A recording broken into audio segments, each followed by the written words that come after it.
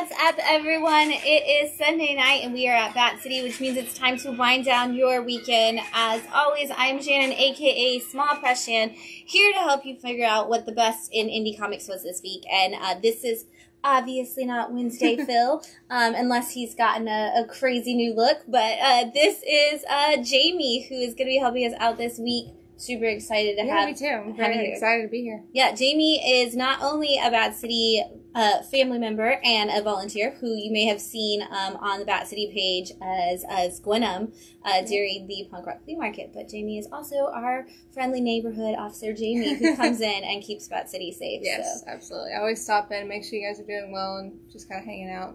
Brings Matt coffee. You know, also true, yes. All the important always things. good coffee. Always have to have coffee. So, Jamie, since it's your first time here, tell everybody, like, some of your favorite characters. What kind of stuff do you like to collect? Things like that. So, like she said, I dressed up as Gwenum for our punk rock flea market, which was, like, super cool. She's one of my favorites. I also enjoy Scarlet Witch and Silk. Silk's my newest one that I've kind of gotten into, and I'm very excited that her comics are going to be coming out. So I'm excited to look forward to that.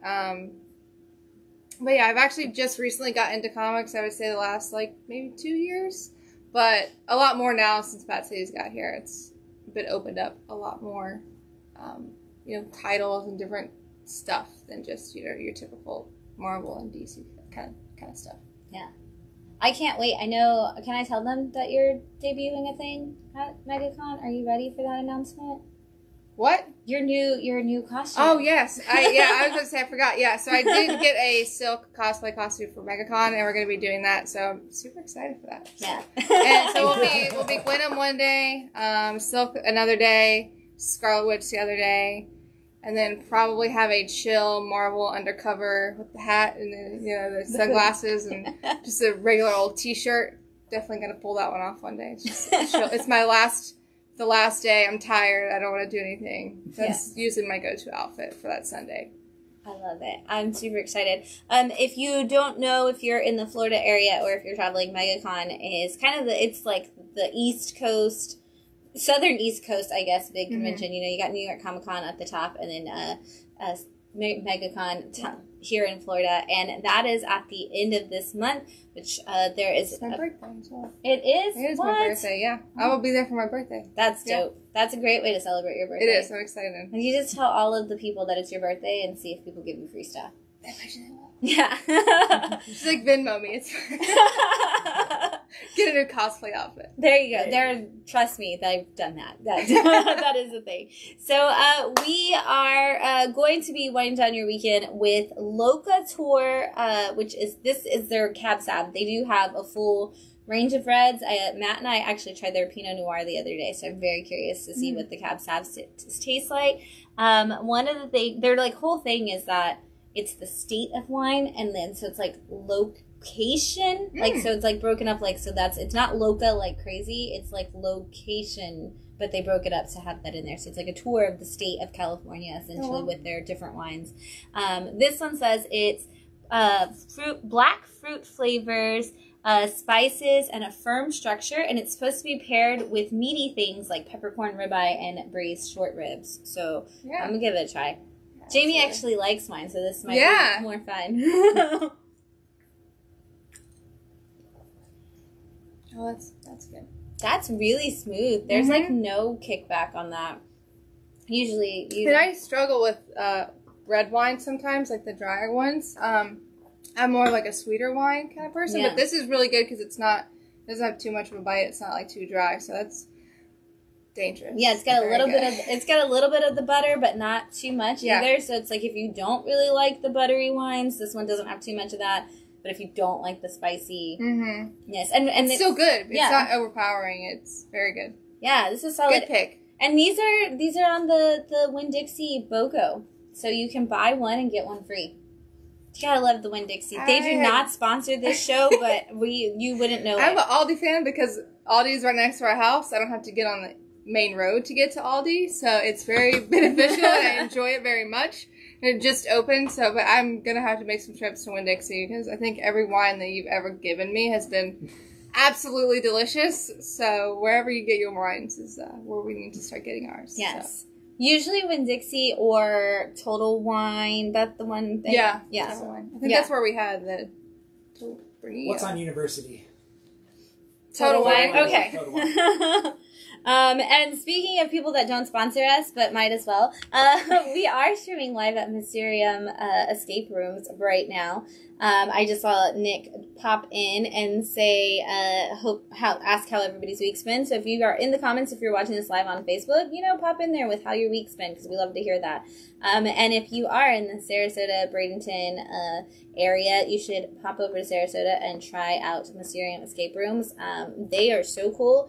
You can go back a couple weeks on the wind down, and you can actually see us coming to you live from inside the lobby. And kind of just see some of the setup where they have all their VR and other video game kind of things going on. But if you want to go and check out their escape rooms, they have some really, really cool ones.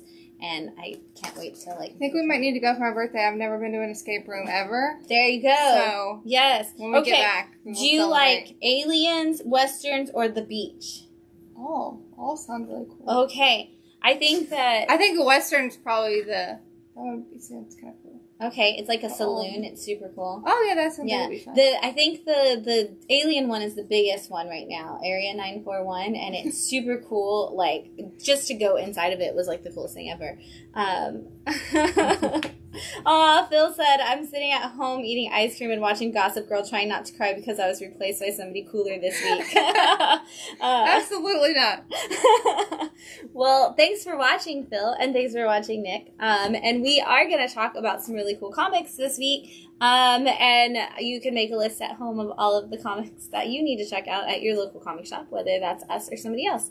So, first up, we have Where Monsters Lie, issue 2 from Dark Horse Comics. This first issue of this, if you didn't catch it, it's probably, depending on your store, might be a little hard because we sold out of it very quickly. But this is Kyle Starks, who's known for doing Rick and Morty style things and Six Sidekicks and Trigger Keaton and a bunch of alpha betas I think he's doing right now. But this is, what if every serial killer from every movie that you've ever seen, like all the horror slasher films, they all went home at the end of the day to their quiet suburban neighborhood where they actually have like an HOA that's like, you can't put your trash cans there, and like the trash cans are filled, they're like, are those trash cans filled with body parts? And they're like, no. And they're like, well, they should be.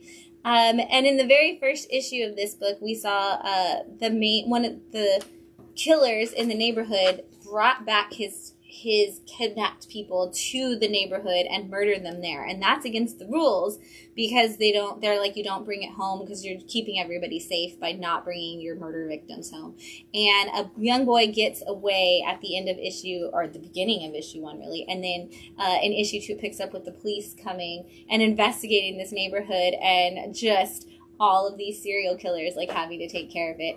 It's hilarious. It's totally, there's nothing serious in this book at all, but it's that good quick-witted humor that just makes the story flow and makes you crack up laughing the whole time. So if you're looking for a horror humor book, Where Monsters Lie is definitely the one.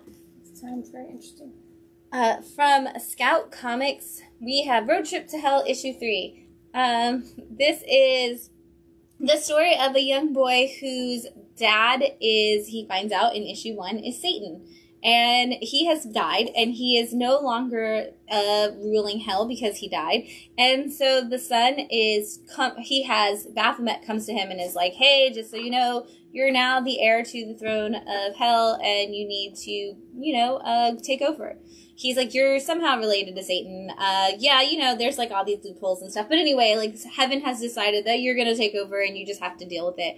And then he goes, oh, and also, by the way, if you don't do it in 3 days, you don't gain the throne and anybody else can take over if they kill you along the way. So he is on this mission to get to hell to take over so that people can't kill him. And everybody's coming after him, and his bodyguard is Joan of Arc. And so you get this mission, and in this particular issue, they are fighting against the dead Hitler and his wife Ava. They are fighting the two of them and trying to figure out how they can get away from the cops and the bad guys and everybody, because, again, they only have 3 days to get to hell before, it breaks loose. So check it out, Road Trip to Hell from Scout. Again, another great comedy that's kind of set in that horror ish realm, but there's really nothing scary about this one unless you're afraid of like Baphomet randomly popping up in places. Red Winter Fallout issue 3 from Scout Comics. This is your typical spy movie. If you are a fan of John Clancy books or The Bourne Identity or any of those kinds of spy movies or stories, this is going to be the perfect one for you. It stars a guy who is in a shootout with a bunch of different people from the different Russian gangs, and 2 different American operatives are sent in. One who's been there for a long time kind of shows up to help him get through, and the other one is somebody who they send right now to like clean up the mess for everybody. And I mean, it's just everything that you would expect from a spy story kind of falls into place from there, where you've got, like you're solving the case, but you're doing a bad job at some points. And, you know, every issue unfolds a little bit more of who these people were in the past and who they're going to be going forward and how they're all connected. And so we're kind of just now getting to the point where we're learning why the operative who came for him against orders came for him.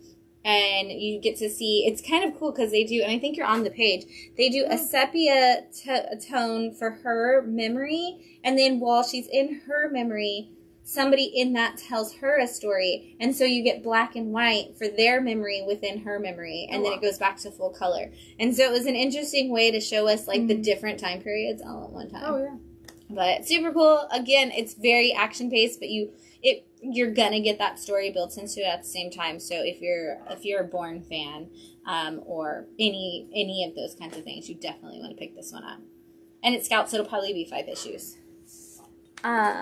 Next up, okay, this one is hard. This one might have some parts that you need to check, like, because they do some lab work on people. So, but this is, The Purple of Oblivion, issue, 4, and it's from, Sumerian Comics, and it's crazy, so just know that when you open it up, you're probably gonna be like, whoa, what just happened?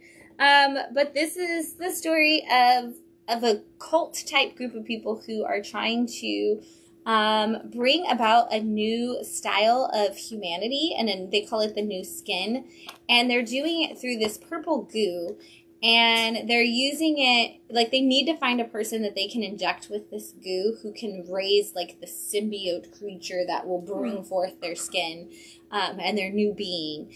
And so they keep sending out this hot girl to bars to, like, collect dudes to, like, use as the experiment. And they finally, over the course of the series, have kind of found a couple of candidates that could work.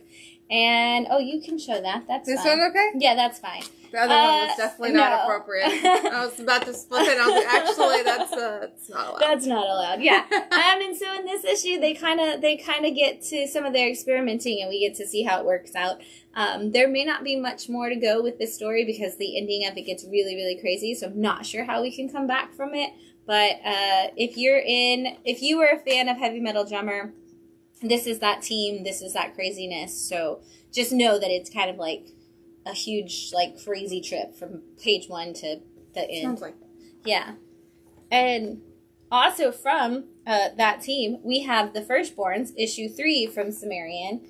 And this is the alien version of all of that. This is kind of like if E.T. went wrong. Really wrong. I guess E.T. kind of does go wrong most of the movie, but this is on another level. Yeah, on a different level. This starts with a young boy who has a nightmare, and in his nightmarish state, he gets a dream of another kid burning up in the forest, and he's like, and then he wakes up the next day, and that kid's literally missing, and they have a whole assembly at school, and he's like, takes his friends aside and is like, dudes, I think I know what happened to him. I think there's, like, aliens in the woods. And so they go out, like, all Stand By Me, Stranger Thingsy, and check out, like, these woods together, and you get some weird, creepy stuff. Yeah. And it's such a strange book. It's, like, one of the fastest reads because this creative team uses their art, like, they're definitely more on that cartoonist side, and they use art to tell the story a lot. But it's such a cool, crazy story that you, like, don't even notice that you're not really reading. You're, like, so engrossed in the art the whole time. So if you like Stranger Things and you were like, I need a really, really weird version of this, this is your book. I'm going to take a drink of this wine. Yeah. Yeah. Very good. We're all just like, we'll take a sip. Right, there's a whole bottle. Get going. It's fine. And yeah, and it's, I'll put it back over here really fast. It's Locateur. It's Cab Sav. And if you're in a state with Winn-Dixie, at least in our area, it's buy one, get one free. Cannot beat that. You really can't. And their Pinot Noir is really good, too. I haven't had any of their other other styles, but the Pinot and the Cab Sav so far seem pretty good. And I think that's what we had a conversation on before. Is like wines that have been a little bit on the cheaper side, or you know, some of the ones that we've get in other places have a lot of sugars in them and they're a lot of sweeter, and then it just doesn't make you feel good. Yeah. And you don't necessarily want that, so you know, it's a good quality wine for, you know, a decent price, which is always nice. I think they were like $12.99, and then you get one for free. Yeah, that's great. That's great. From what's up? I was like, where are we at?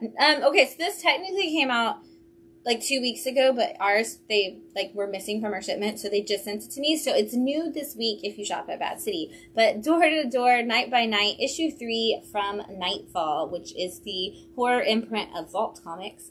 And one of my favorite imprints. I love it so much. But this story starts out as a group of people going door to door and knocking on doors like, oh, we're trying to sell a photo, and if you buy this photo package, the money goes to the volunteer fire department of this town that they've made up. So they're totally scamming people to get money, and they end up picking up this lady off the side of the road, and they're like, hey, everybody's welcome with us, and they take her in, and then they get to this small town, and they're knocking on doors, and it turns out she's like a monster hunter. And this town is overrun by these chupacabra looking goblins, and everybody starts to turn into them. They get possessed by them. And so in this issue, the door-to-door team has tried to figure out what is going on. And so they've taken matters into their own hands, and they're kind of investigating the situation. And the book goes from horror to more sci-fi. This is your crossing point. And so it's great to see the story really, really change, but also you finally get to see these characters act out and do something together, instead of each person being on their own thing. And then I love it because they're still doing their job though. Yeah. So they're still okay, well, this is weird, but I haven't knocked on this door yet, so let me see if they want to purchase our opportunity. And it's I love it because I would imagine there's so many people who would do that. Be like, the world's weird and strange, and I don't really know what's going on, so I'm just going to go to work today. Yeah, and like a normal day. Yeah, and see how it plays out. So, this is one of the 17 Cullen Bunn books on the shelf right now, but it does still have all of that Vault Nightfall appeal of is this going to be, where is this going to go, and how is it going to get there, and where you're I really just kind of want to see where this story plays out too. Yeah. So check it out. Sounds very interesting. But anything that usually involves law enforcement or anything like that, you know, I'm always I'm into it. Detectives, I'm into it. Right. You're what's going better to read it than watch it on TV sometimes, so. And I would be curious, you know, if you were if you could just start writing it all, writing all these different things that happen down, and then someday you're going to be prepared for that when it happens to you. You're going to be this is so real, or this is not how it goes. I have been prepared for this moment forever. This, you know, some aliens. I've read it in a lot of comics, guys. Okay, I know what's going on. The detective that does this always dies first, so I'm not going to do that. And you're prepared. You've got it. Yes. Up next, we have Darkland, issue 3 from Scout Comics. This has been one of the Scout books that actually seems to be coming out really, really fast. But I think it's just every 3 weeks, and it just feels faster. But this is the story of it's kind of following 2 different people. One of them is a young girl who we don't know much about her past. She's just kind of living on her own in a post-apocalyptic world, and a boy falls through the skylight of this abandoned mall that she's staying in, and she ends up saving him from the monsters, much to her own rule-breaking disagreement. And of course, he's totally a double-crosser, and we don't like him. And I totally feel like Hans, from Frozen going on here. Immediately it was I don't like you, you feel like Hans. Yeah. And we all know how we all feel. And we all know how we feel about Hans. Oh my gosh. Everybody. Even Matt yelled at the TV when he found out Hans was a terrible person. Because you want him to be the good guy. You want him to be the good guy. They did a great job with that character. But the other side of the story is there is a woman who is a part of a group that was kind of a freedom fighters group for a long time. And as the apocalypse got worse and worse, they break apart. And now she kind of works as a mercenary. And she's been put on this mission to find this little girl and bring her back for them to do something with. We don't really know. And so the only people out there trying to protect this little girl are the old freedom fighters. And so they're going to have to fight their own friend to save the girl who may or may not have a connection with them in a way that we are still kind of piecing together. It's super great. If you like those post-apocalyptic stories, honestly, this is one of the ones that is really giving you like those Mad Max kind of vibes, like as it's going on. And because each team is led, like the bad guys were led by a woman, the mercenaries a woman, we've got the little girl who's surviving on her own and maybe like this special chosen one kind of thing. And then the other like freedom fighters are led by women. So it's like all these powerful women kind of leading the charge of this apocalyptic world. And I'm like, I mean, they're getting stuff done. Yeah. Yeah. Obviously. Yeah, so Darkland, check it out. Category 0 Conflict, issue 3 from Scout Comics. This is your superheroes in jail kind of story. This is one of those, we've rounded up anybody with powers and we're going to do something with them. And the whole time for issue 1, we kind of learned a little bit about this one character, Megan, and her dad, who was the one who kind of did all the research on it. And then it jumps into all of the people, like the future, and all the people with powers are being locked up. And it seems like Megan's dad is kind of the problem, not the solution that we thought he was going to be. And as the story's gone on, we have gotten to see this whole concept around the idea of if these people do get out and if they do break out, where do they go? What's going to happen? Who's the bad guy and who's the good guy? It's one of those where everybody's kind of playing everybody. So you're watching something and you like are reading it and you like, I hate this guy, I hate this guy, I hate this guy. And then it's like, oh, maybe I don't hate this guy. And it's one of those where you just don't know who to trust, like any page. And then the next page, you're like, okay, everything I thought I knew is gone. But they've rounded up people who just test, like, if your blood comes back positive for this. So in this issue, we're starting to see that a lot of people who've never actually had powers are being locked up, kind of like in Winter Soldier, where Cap's like, oh, you're going to kill a lot of people who didn't actually do anything wrong. We're seeing that in this story is actually who was locked up. And so now they're trying to figure out, like, do any of these people actually have powers? And is the government just, like, way overstepping? So going to go in a lot of different directions and probably in like 2 issues because Scout usually wraps up in like 4 or 5. And so I imagine it's going to be done in 5. And I'm really curious to see where this twist takes us for issue 4. We've got some Hellboy related books. Someday I've never read Hellboy. Yeah. Like I've seen the movie, the old movies. I haven't seen the new one with David Harbour, but I've seen the old ones, and I always read all of the the little mini series that come out around Hellboy, and I'm super into them. So someday I'm gonna go back and read all of Hellboy because I feel like I know the entire universe now, except for the Hellboy himself. But we've got Koshchei in Hell, issue 3 from Dark Horse and the Hellboy universe. And this is a story of Koshchei, who's a character in the Hellboy world, and he used to be the undead. And that was his whole thing is like, he's like Koshchei the Deathless, Koshchei the Undead. And he's been in hell all this time, but he never actually died because he can't.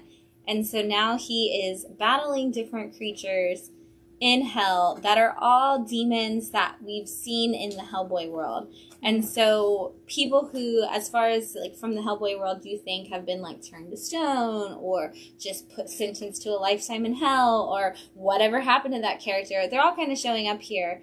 And in this particular issue, Koshchei comes across a demon who's been trapped in a vial, and he's like, oh, if you let me out, I'll help you fight these people, but I need a little bit of blood. And Koshchei's like, well, I don't trust demons, so I'll make you a deal, i'll let you out, but it has to be 1 drop, and you have to swear to just 1 drop, but I still don't trust you, demon. And then Koshchei and the demon go along their way, and we'll see how the demon lives up to his word as we get to the end.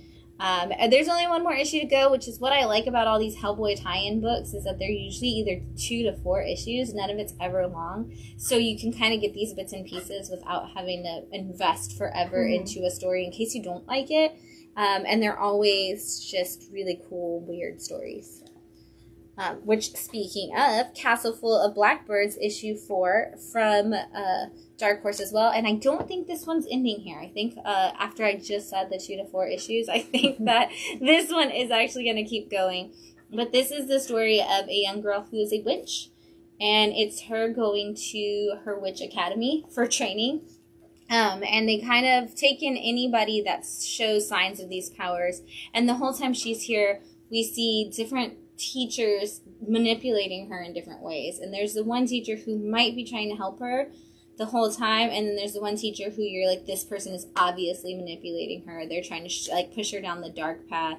This is where this is going. And in issue 4, we kind of see the twists and turns of all of that kind of play into the story a lot more, and like true motivations behind all of the characters start to surface, and just all the crazy things that could happen in a story kind of come in issue 4, which usually we see all the big turns in issue 3. So that's why I said I bet this one's going to keep going, because there was a lot of turns that either lead back into the Hellboy universe or are going to bring us more issues from this for sure. But Castle Full of Blackbirds, I really just want more witch stories that go that deep with it. From Keenspot, we have issue 2 of Chopping Block. And this is what if a Jason-like character was raised by Norma from Psycho. So, like, Norma Bates is raising Jason, and he's kind of just like the lovable oaf who's always doing everything wrong, and Norma is manipulating the situation the whole time. And it's Keenspot, so it's 100% parody for sure, but it's crazy illustration in this one. I like that there's not really any panels in this book. There's just kind of blocks behind the text.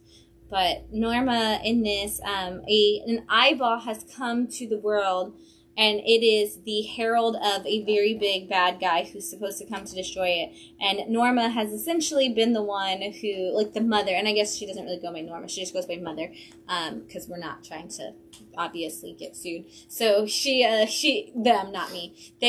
So Mother is like, oh, I meant for that to come to me, but somehow you landed on this giant oaf, and so now this Jason-like character is running around with this herald attached to him and all of the problems and powers that come with it. And he's like, I found a friend. And it's just, it's so cute. Very cute.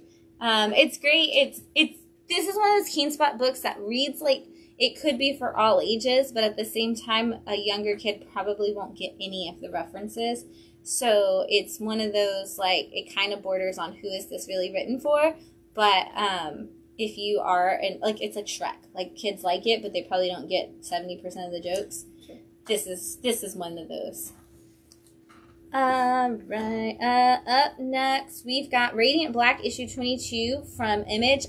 I never bring books that are this far into the story, into the part where we talk about, but we are in the 4th arc of Radiant Black, and I just wanted to remind people that if you haven't jumped in yet, you can get like trades and stuff for $9.99, and the massive verse is becoming just that. It's becoming a massive verse, and so if you don't know Radiant Black, that's kind of, we say it every week, you don't have to read Radiant Black to be a part of the massive verse, but for people who have gotten into some of the characters like Rogue Sun and Radiant Pink and Inferno Girl Red, this is where it all kind of spurred out of, is 2 boys, 2 30-something-year-old men who kind of feel like neither of them accomplished anything, are at home in Chicago visiting, and one of them gets a black hole, like sucked into a black hole, and a black hole sucked into him, essentially, and becomes a superhero, and the friend is kind of helping him, and a lot of things happen in the first 2 issues that feel like they're never going to come into play ever again, and they're all starting to show up and come into play and lead towards a really big event coming our way very, very soon, according to Kyle Higgins, the writer. So if you are a fan of superheroes, but you're kind of like, I'm tired of the big two, but I want to keep superheroing. This is one of those books that's perfect for that because it is more about the human interest than the superhero stuff. Like, this entire issue follows a character who's gone to LA to try to sell his short story. And it's dealing with this is the roommate who I don't want to speak to ever again, but now I'm, like, reliant on them. And this is, like, the ex-girlfriend that I, like, feel like left me behind. And so it's all just that, like, if you've been in the creative world and you've wanted to ever, like, have your story shared, or if you've wanted to ever make those connections and all of the connections seem to, like, throw you under the bus at all turns, like, this is that story, and yet at the same time they're superheroes. Yeah. And so it's not just about them as superheroes. Yeah. It brings in that human aspect. Yeah. Kyle Higgins, who wrote it, even said, if you want a book that's just about superheroes, there are hundreds and thousands of them from Marvel and DC, but if you want a story that's about humans who just happen to have superhero powers, read The Massive first, because that's what they're focusing on. Up next, Breath of Shadows, issue 2 from IDW. This is one of those books, we always make the joke on the show, where there's always that one book where we're like, this really teetered on whether or not it was a pick of the week or not. This one and the next one are both kind of in that category. And Breath of Shadows specifically for the crazy storytelling that's going on in here. This is a story about a guy who's a musician who has a severe drug addiction, and his band is like, if you don't get help, we're going to break up. But they also are like, but we can't break up because you're kind of the talent and the reason people come, so please get help. And so his manager is like, oh, remember that story in that book that we read that time? It's actually true. There's this hidden place where you can go to in a jungle in, like, South America, and if you get this mysterious plant, it's supposed to give you, like, the greatest high, and you never get high ever again. And so they hire a team of people who have, like, lived there locally, but also, like, people who have wanted to study that area forever, like, who have been studying it forever but have never been there. And they go out on this trip. Well, all of his band members show up because they're like, well, you have to come back, and we want to make sure. So, of course, they come back, and it's totally, they're not in it for his best interest at all. But so they're on this mission, he's trying to find stuff, and the coolest, craziest thing about this book is that when he starts to get the itch to do more drugs, he literally starts seeing bugs, like, crawling all over people, and, like, these giant centipedes and millipedes will just start crawling on everything. I think the next page might show it. It's crazy, like, the bugs and stuff. And so this whole book, you can't tell if it's just him seeing it or if you're seeing it too. And so it starts to come a part of a thing where you start to feel like you're crazy because nobody's acknowledging it while you're reading it. But, like, you see it happening in the artwork, and you're like, is this happening or is this not happening? Am I tripping out? Is he tripping out? Like, who's tripping out? Because you know that there's, like, a horror element. You know something bad. Like, any of these movies where they go to, like, these ancient ruins that they're not supposed to be at, something is going to happen. Always bad. And I'm like, these bugs have to mean more than just his addiction. And I'm waiting to see how these bugs come into play. And IDW Originals imprint is crushing it. Everything that they're putting out on the Originals line since IDW has kind of pushed away from just licensed properties has been all-star. And that's why I'm like, this probably could have just gone in the picks of the week this week because it was so good. But I'm waiting for that turn in issue 3 so I know what happens before I, like, commit to being obsessed with it. But if you like horror and you like music, this is definitely one that is that central point, like, of all of those things. So, since I just said this one, I guess I'll go with this next. This is Bonecheck. Oh, are we at end? Okay, we're at books that are ending now. This is last issue. So this is Bonecheck, issue 3 from Legends Publishing. And Cameron Johnson is the cartoonist on this who does everything, like writing and art and everything, which I know that's, generally speaking, what I mean by cartoonist. But if you didn't know, then this book is crazy. This is a book that mixes prose and traditional comic telling and all kinds of strange art all together. Like, that's such a perfect page to pull that up on. But this is the story of a guy who is a bounty hunter. He kind of works in, like, a Deadpool mercenary kind of thing. Like, he literally goes in and looks at the board for things that he can find in the first issue. And it's kind of in that same vein of ridiculousness. Like, he's got bombs that have weird names, and, like, all of his guns have funny names and stuff like that. And he's just constantly like, oh, we're going to use this one. And then, like, he'll do something like, he'll be like, I'm going to go in this room and have a shootout. And it turns into, like, a carnival scene. And it's, like, him just, like, shooting, like, the little ducks and stuff that you have in a carnival game. But it's all the people, like, then it rolls back and it's just the people all around him. And so it's such a crazy book that just kind of highlights all kinds of different media forms. Because, like, they put the newspapers in there, they put the ads in there. So it's kind of a cool, like, mixed media book.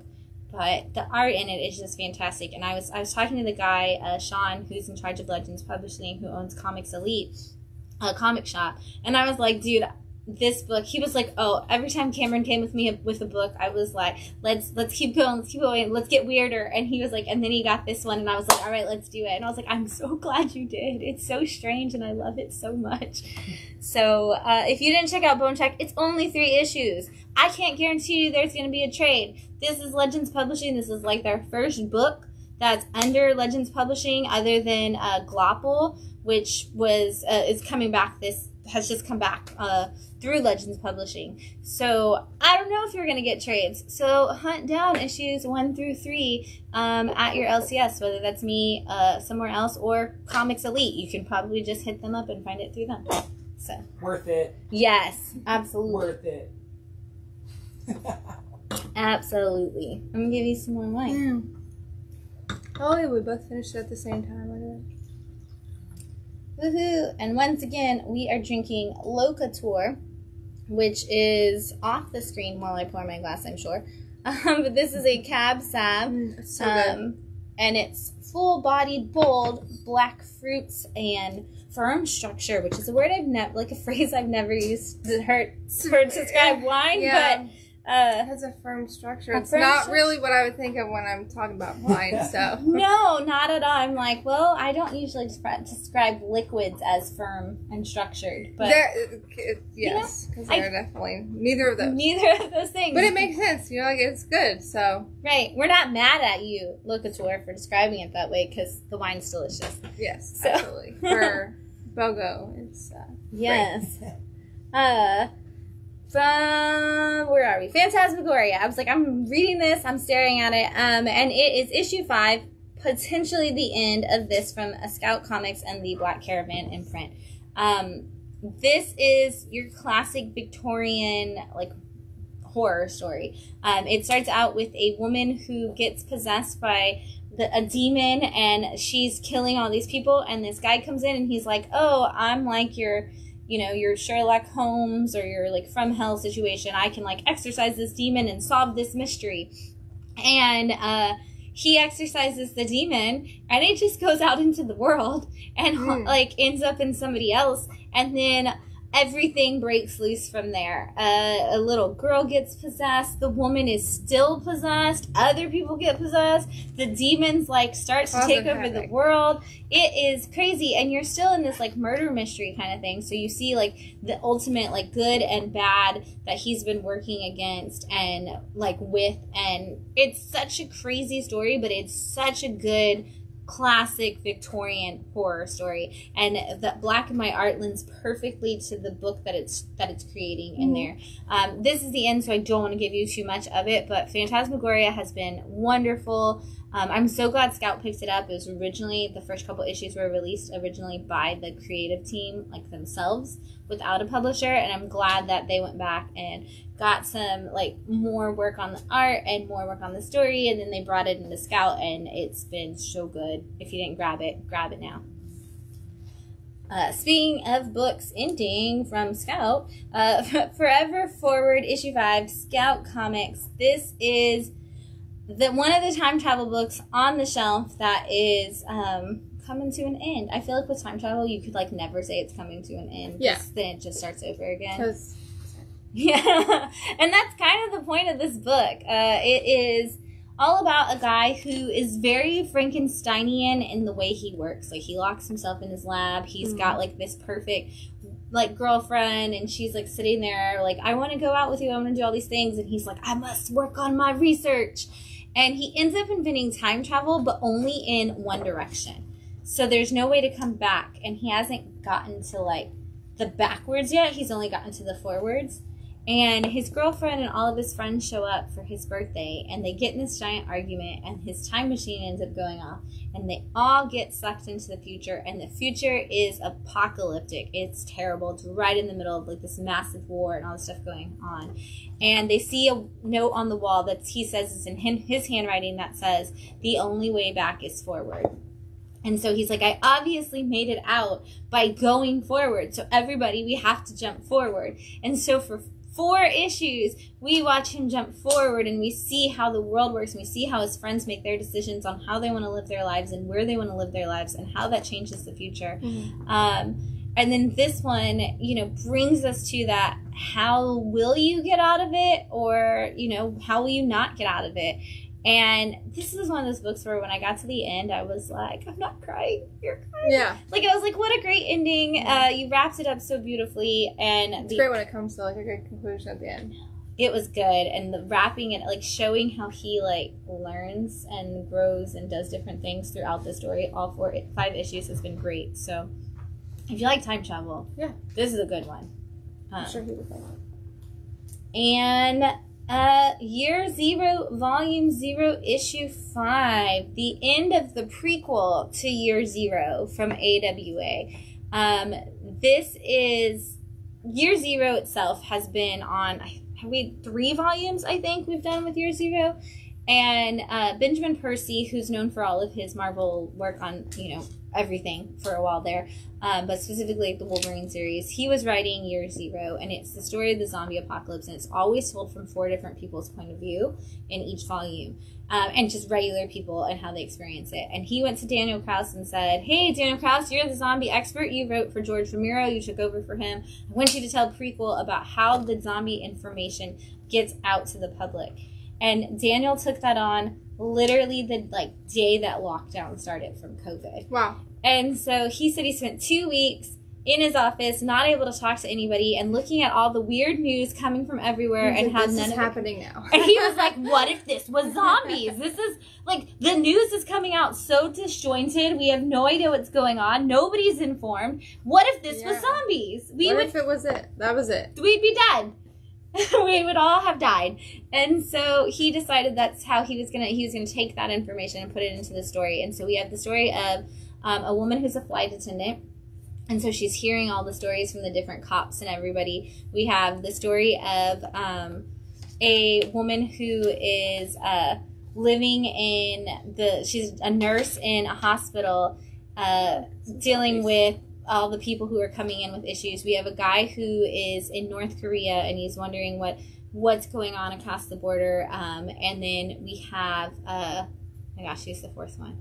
Another person. But there's so many different stories and how they come together. And I'm not going to lie, I didn't read this issue before it because I didn't want to actually spoil how we got to the end of this, because I was worried that I would, because I know it's going to be killer. And I know the beginning of Year Zero. So I didn't want to, like, confuse what happened in this last issue and what happened in the beginning of Year Zero, and then, like, mess up what was already known and what wasn't. So I have to read it immediately after this because I need to know what happened to everybody. But seriously, this is the master of zombies writing a story about how a zombie apocalypse would start.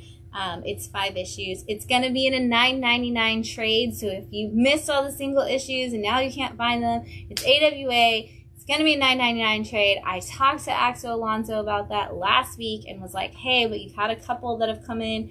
He said those that are a little bit more, and he said those are only the ones that bring in like 8 issues. Whenever we do our 4 and 5 part series, we're still going to keep it at $9.99 because we want you to read the books. So get your $10 trade when it comes out of AWA's Year Zero, Volume 0, because you're going to want it in your collection.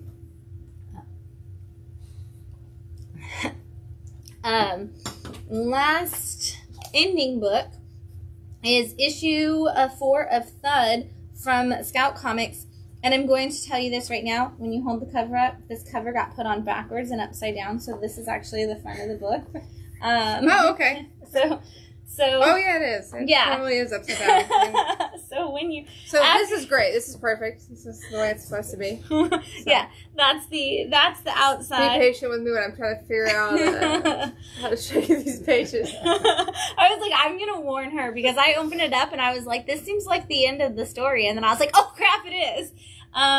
But the Double Vision has been called such because each issue is actually 2 issues. We originally saw issue 1 come out about a year ago, and then we never saw like the rest of it come out, and they decided to just do these double issues for the whole series. And so issue 1 and 2 has been inside of 1. It's such a great book. This is the story of a guy who kind of just always wanted to be a superhero, and he wants that opportunity, and so he drew a superhero his whole life named Thud, and now Thud has come to somehow exist in the real world, and he can't be there at the same time as like this man being awake. And so he just keeps trying to meet him because he's like, oh my god, this is my superhero, I don't know how he's here. And every time he just ends up kind of being the damsel in distress for Thud to come to. And in this last 2 issues, we kind of just see them get to that point where it's like, how is this happening? What's happening? And Thud having to face down against the villains who are called the BDSM, the Bad Dudes in Ski Masks. And so they are having to do this battle. And it's absurd, it's crazy, but the... Oh, yeah, CG, yeah, right there. Yeah. We just picked a good spot. And only in the Thud, when Thud is around, is there color in the book. It's spot colored with Thud and the bad guys. Everything else is black and white, except for like maybe some blood here and there. So it's a really cool use of color. It's all done by one cartoonist, Brian Odemar, who does the whole story. It's so fantastic. So grab it. Each issue is prestige format and then oversized as well, so you're getting a really cool IMAX experience for every book that you read. All right, what do we got next? Ooh, number 1s. Okay, so we're going to start with Hollowed number 1 from Keenspot, and this is one that Jamie has to take home and read because it's about detectives, and I'm so excited to know what you think. But Keenspot, I just said earlier, they're known for their parody books, but they're starting to try to branch out into more actual storytelling. We saw that with Scorched, I believe, Scorch, what it was called. And now we're seeing it. Let me see. I'm still this. Sorry. Yeah, Scorn. Okay, I knew it was the back page. From Scorn. And then now Hollowed kind of seems like another one of their stories that they're trying to jump into actual storytelling that's not parody based. But this is the story of a detective who shows up on a mission. I know there's so much that's like, I was like confusing, and is there, like, you're like, he's in the shower, is it okay? Like, is he covered? He's covered, don't worry. It's good, we can put him on there. But this is the story of a detective, and he's kind of got that classic, I've been on the beat for a minute, and now there's the new guy. And it's so funny because I love it because the new guy keeps trying to call him by like his first name, and he's like, I didn't tell you could call me by my first name. And then like the other detective walks in and just like, hey, what's up? And calls him by his first name. He's like, what's up, dude? And I was like, it's just that like power struggle. Yeah. You have to be here for a little while to call me by my first name. Call me by my first name. People at work we don't normally call each other by first names, so yeah. And a lot of us have last names that sound like first names, so when I introduce them to like people that I don't work with, I'm like, this is so and so, and I'm like, oh wait, not their real name. You're like, that's my and then I'm like, oh my gosh, what is their real name? I don't know what you go by. I feel that. Are you like that scene in Infinity War where he's like, oh, are we using our superhero names? Yeah, exactly. I'm like, are we using our last names or like what? Like very recently, I was, one of our friends has like a really long first name, but I don't know like if he shortens it or not until it had like came up on my caller ID, and I was like, oh, he does shorten it. Okay, now I know what to call him. Well, that is pretty much the first half of this book. And then the second half is kind of them starting to piece together what's going on. And he talks about this as the 3rd murder in the series. And so he's like, okay, at this point, we officially have a serial killer. And he's trying to train this new guy. So he's like, what do you think is the connection point? And he's like, well, they're all dead. And he was like, don't that's not going to work. Like, put some more thought into it. And so they kind of just start to investigate, and it seems like it's everybody's moment of, like, extreme happiness. And he's like, they wait till they get to this moment of extreme happiness, and then they're murdered. So we need to figure out how we can solve this case. And it kind of just leaves us at the very beginning of that story. And so it kind of almost feels like we might get a Seven style murder mystery where there's a little bit tied to some kind of meaning behind it, of maybe not like the 7 deadly sins necessarily, but just different kinds of emotions and elation. Yeah. And so it's going to be an interesting story, plus with the dynamic of, like, the 2 detectives who have been there for a while and the new guy who... How they play that out with the, people who know each other versus don't really know each other. Because, that one person wants to be accepted into what... he wants to have that same bond and relationship with everybody else, which doesn't come so naturally easily. So it'll be interesting to see how they play that up. Yeah. And I'm glad that we're not following the new guy, because I feel like too much they follow the new guy as they're, like, trying to, like, break into it. So I like that we're following the guy who's, like, not... And he's not old and rugged. Yeah, he's like, there. Just the guy who's there. He's like, no, I worked to get here. There. I'm just doing this job. Like, it's not the old guy training the new guy. This is just like, hey, I was where you were, like, 2 years ago. Like, do the work, dude. Yeah, absolutely. Next up, we have Phantom Road #1 from Image Comics. This is the new Jeff Lemire book, and I always say whenever there's a trend, Jeff Lemire always tries to do a weird spin on it. And so we were talking about this. This may or may not be a weird spin on zombies. It may be something completely different. I originally thought, they were like some type of aliens just because of the way that they look and kind of all that. And then she's like, well, maybe they're zombies. I'm like, they could be like zombie aliens, I don't know. I was a little confused to, what they were dealing with, because there was just like, this little piece of like shining, sparking stuff, and they're like, we can't leave that behind. I'm like, well, why is that important? You're getting chased by some zombie alien thing. My first instinct would be to get away. But this is, it's the story of a guy who's a truck driver, semi-truck driver, and he's on a long road haul just to get away from his family. And that's clear. Yeah, very clear. He does not want to be there. But he ends up driving towards this woman who he thinks is in danger, and then suddenly they both wake up in a parallel dimension, a zombie apocalypse. We're not really sure. Yeah. And that's what's the Jeff Lemire of it all, is like, oh, are we in another universe? Are we just kind of exploring, like, the apocalypse worlds? Like, everything on the shelf, like, blended together to bring us this book. And these 2 people who are kind of just thrust into this situation, who definitely don't agree with how to handle anything, like you just said. Like, yeah, one wants to leave, one wants to go back, and, they're kind of fighting with each other on, like, what is their next step and what's going on. I think they're just as confused as anybody else as to what's going on, because they came out of nowhere.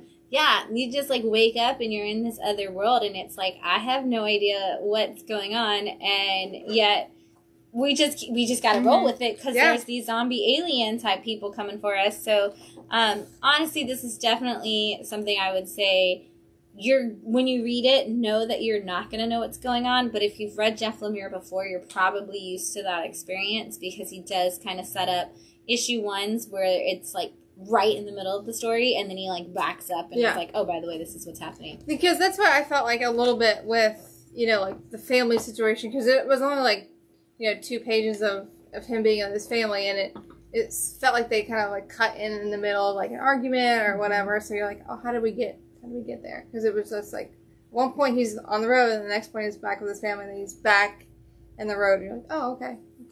Like, this guy's got a thing. He's got something going on. He's got a lot going on. I know. I wouldn't be surprised if this ends up being like one of those where it's like, you've ended up in the world of your own creation. Yeah. Like, maybe he's like having flashbacks of his family, and then that distracts him from what's going on, and they ends up in different. There's so many directions this can go. If you've read it, drop in the comments what you think it could be, because I'm curious about everybody's fan theories, because this is definitely one of those books where I think we're going to go like 2 or 3 issues in, and we're still going to be like, I'm not really sure what's happening. Yeah. Up next is Banshee #1 from Scout Comics. I'm gonna open my book. Yeah, now. get your book ready to go. I got my notes. I know. I'm like throwing you in the deep end. I know. I was like, I gotta take notes because I have insomnia, so I didn't sleep last night or this morning. And then I was like, I'm gonna read comics because that's the perfect time to do this. So I took notes. So I didn't forget. But you know what? I was like, maybe the sleeping will like relax me and chill me out. It did not. It did not put me to sleep like I was kind of hoping it would, which I was grateful for because I had to go do this. But I did take notes. Yeah, so I was like, maybe reading will put you to sleep. And she was like, text me afterwards and was like, I didn't go to sleep. And I was like, okay. I've been up since 8 p.m. yesterday. Yeah. So, you know, we're making it through. Yeah. But Banshees, this is a teenage girl who goes to college and meets her roommate, and things are not what she thought they were going to be at all. No.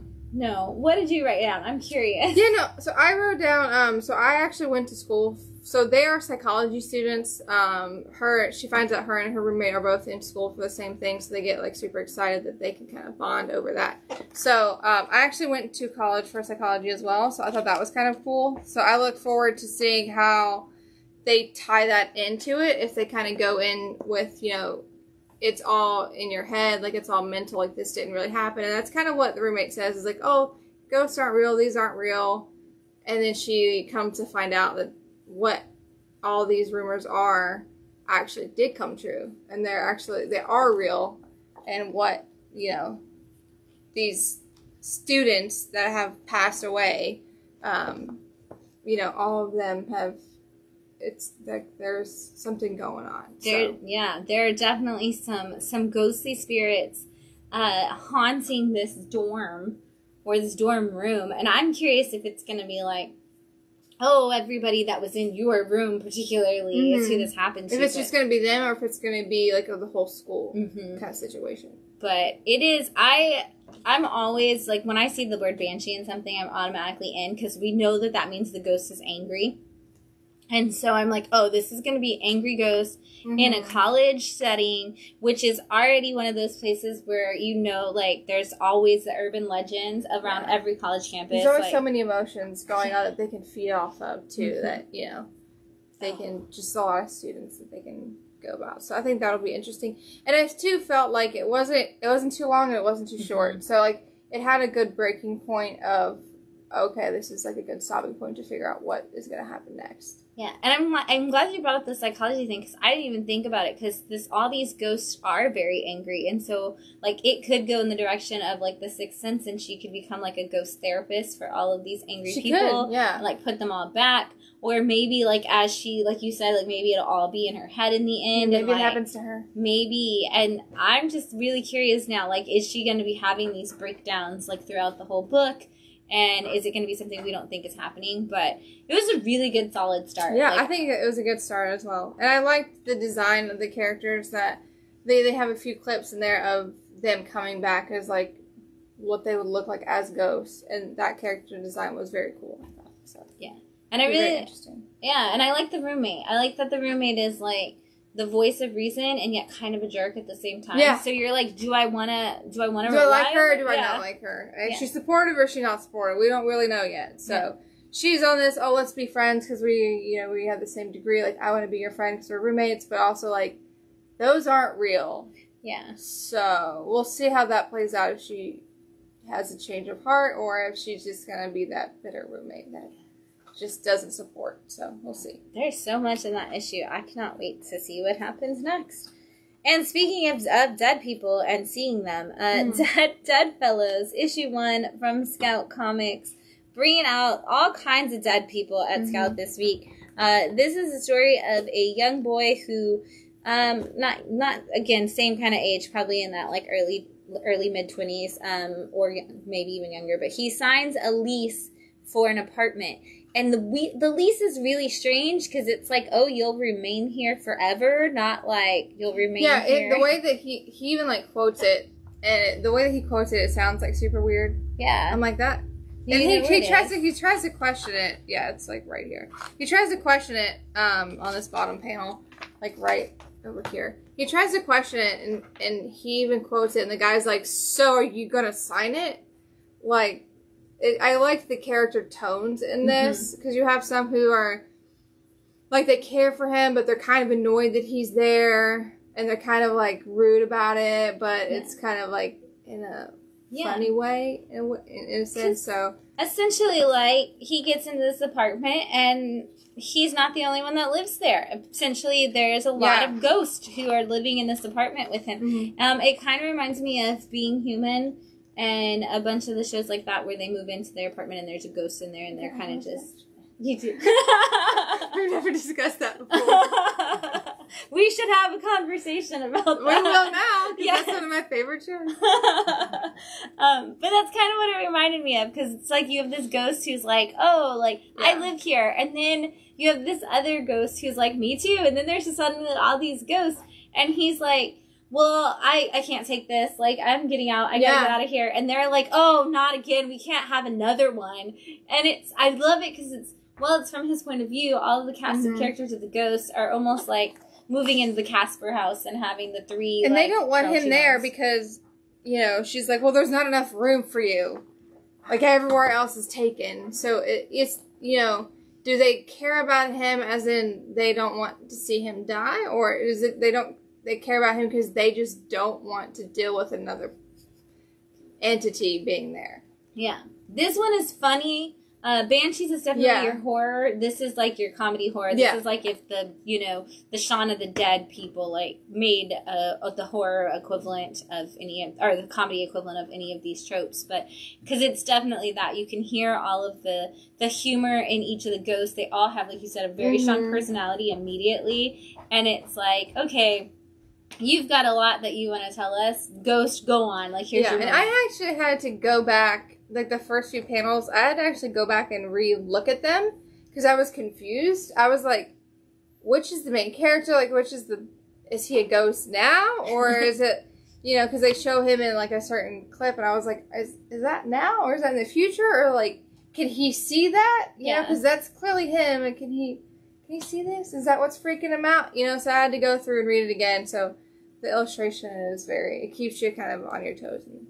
Absolutely. And it's a big week for Scout. We've kind of had, like, a lot of books. And I know, like, the small press publishers had a lot of delays in their books coming out recently just because of printing processes. But Scout, their printer was destroyed by Hurricane Ian.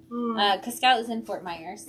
And so is their printer. And their printer had so many problems. And so we had a little lull where they said a lot of their new books were going to be delayed. And I feel like we're finally getting all of those. All of them at absolutely. One time. And I think people kind of forget that, like, with them being in Fort Myers and the hurricane being so long ago, that, like, they're still... Because I went to school in Fort Myers. That's where I went to college. So, it, like, hit home for me a lot. But a lot of people don't realize that, like, they're still, like, getting effects from it. And we're seeing that now with all these comics just now coming out. And we're just getting, like, a bombardment of all of them, which is, like, cool to see. And it's great that they're able to finally get running and get what they need to get out. And you went down there to help clean up for I did, yeah. I did a lot of extra work.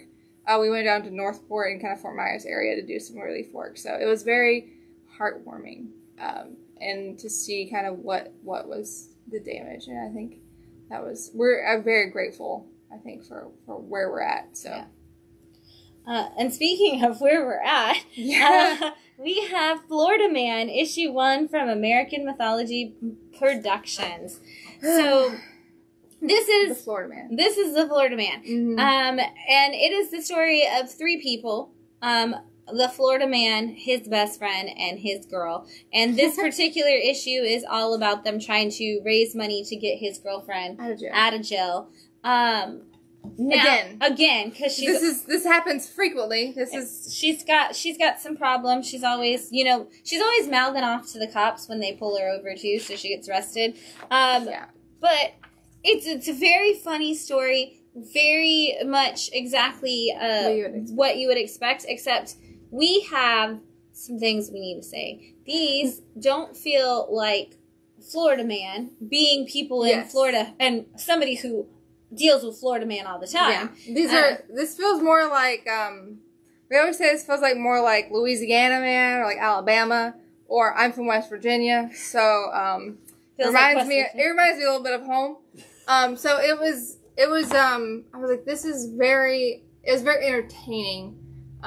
It was just like, how Florida are we getting here? Yeah. And we do have gators. We do have gators. But it was the tone. I think, not the tone, it was the way that things were worded. And maybe it's just from where I'm from. When I'm reading it in the accent.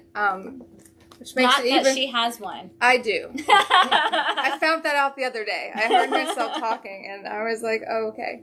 I do still have a little bit of an accent. It does come out at times. I don't like to admit it, but it's there.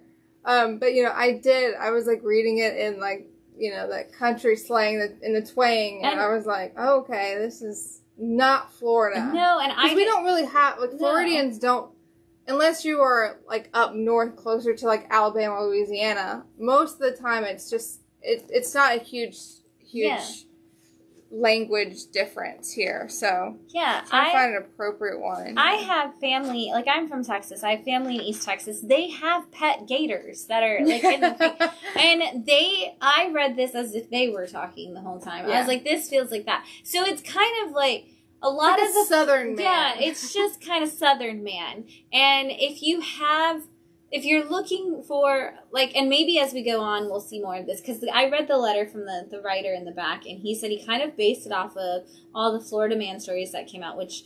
because it's always kind of like the running joke of, like, today a Florida man, and then it's some, outrageous... news story, and you're like, of course it's a Florida man, And I learned why that was before we moved here, because I was like, everybody kept making the joke, like, oh, y'all are going to be Florida man now. And one of our customers in Austin, who was from Florida, was telling us that it's a state law that all of the crimes that are reported in Florida have to be public record. Yeah, they are. So you can get any, we deal with that a lot. You can get any record, and, the news and stuff can, like, listen to our radio. So, like, they always know what's going on. Even before, like, it comes out, because they can hear what's going on. So, so they can we've had a lot of, like, interactions, like, personally with, like, animal. Like, we had an emu that got loose the other day, and we had to chase it down. That's not a thing that you would think to do as a cop, but we had to chase an emu, and then the other day we had, like, a loose goat. We've had gators. We've had to do it all. But that was an emotional support goat. That was an emotional support goat. Yeah, we've dealt with unemotional support goats before. they're not the greatest. Yeah, so I'm waiting to see. Issues 2 and 3 are actually already out. We got 1 and 3, and we didn't get 2 yet. We got 1 and 3 at the same time, so I'm waiting for 2 to come in, because I want to see more of the Florida man stereotypes If it's going to be, like, a whole different story, are we going to deal with different characters? Or is it going to be the same characters with, like, okay, here's just another story that they've gotten themselves into? There are novels, though. So it was a novel first. It was originally written as a comic. He was trying to write it as a comic book, and then it got so long that he decided to turn it into a novel. And so I'm curious to read the novels. Because I want to know what, like, you put into a novel of this Florida man. And again, I want to know, is it just going to say Southern man? Because it's still funny if you just called it Southern man. It still would be hilarious. But Phil says Florida man is an idea. He is a symbol. He is. Yes. So I would be curious. I definitely want to check it out and see where the story goes, and see if it's just Southern Man in Florida is the representation of that, because we do have the Florida Man stories, or is it going to have some, like, Florida-specific references or any of those kinds of things? But it's still funny either way. Oh, absolutely. It was a good read. We have And We Love You, which is a one-shot from Scout Comics. This is a big old book. Yeah, this is a good one. I really enjoyed this one, because, again, it is a beginning and an end. The first book I read this week, I got very angry. I was like, wait, that's the end? I was like, this is not okay. I want to know what happens, and then you have to wait. So This one I enjoyed being able to read from like beginning, and then there was like an ending to it, and it kind of like all it was inclusive. So that was really cool to be able to read. Yeah, and this is Commander Rao, who is an ongoing character in Scout. Kind of gets some little one-shots here and there. I think there might be a whole trade of stories for Commander Rao. But this is their time in the military with the love of their life.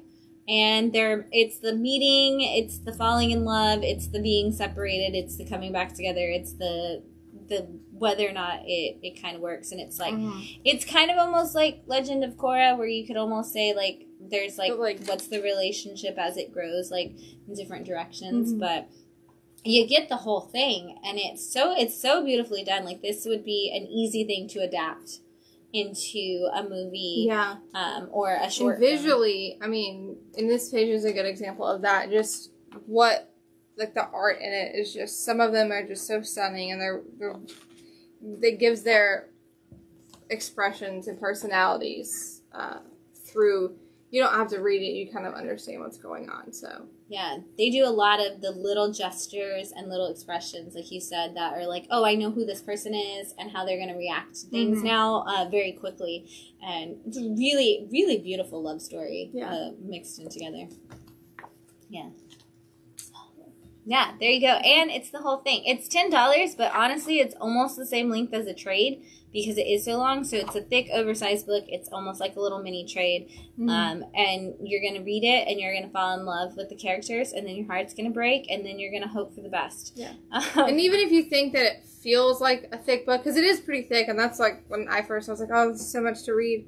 There are a lot of like double page pictures and stuff that is just not a lot of dialogue in it, but you still understand what's going on because it's just pictures. So if you're afraid that like, oh, that seems really thick for me, or that seems like a lot of reading, it's really not. Like, you can follow it very well, even if you think it might be a little bit overwhelming. Yeah, absolutely. I feel the same way. Sometimes. I'm going to go, we'll do these two, and then we'll go back to that. So, which I don't think you read these, so I'll go through. You can do this. Yeah, I did read yeah, this is from It's Alive. It's Roachmill #1. This is a reprint of a classic comic story, a story from a while back. Roachmill, or not Roachmill, It's Alive also is doing the reprints of the dinosaur book that I just recently brought. That was about the, reluctant T-Rex. This is the story of a man who, I'm going to hand this over to you, who is a detective. He is an exterminator. Excuse me, not a detective. He is an exterminator in a world that has been overrun by giant bugs. Basically, like, the bounty hunters are the exterminators. Like, as the bugs grew bigger and bigger, the bounty hunters, the exterminators kind of became these bounty hunters that go out and fight people, and kind of deal with all these bugs. And so he's been taken out of it. He's, like, off. Now he's the gruff guy coming back. And he gets in trouble for exterminating the wrong thing and ends up in prison. And everybody in prison is a bug. People he's probably led to their arrest and them being there. And so now you've got that, oh, I'm in prison with all the people I put here story kind of starting. And that's kind of where we leave off with this one, is like, well, what is this exterminator going to do now that he's in jail with all of these bugs? Like, are the bugs going to, tear him apart? Are they going to come to work together? Are they going to jailbreak? It's such a crazy, like, I mean, if you made bugs, if you kind of, like, let the bugs take over in Men in Black, like, where would we be in 10 years? This would be it. Yeah. This would be that. You'd be Roachmill. But that's issue 1. It's a reprint, like I said, of an old comic starting to come back. So if you never heard of it, this is obviously your time to jump in, because they're starting at the beginning, and it's and just telling you that same old story again. And then we have, based on the Ubisoft video game, we have Skull and Bones Savage Storm, #1 from Dark Horse Comics. And this is a game that I have not played, because I very rarely play video games. Have you played it? You probably... No.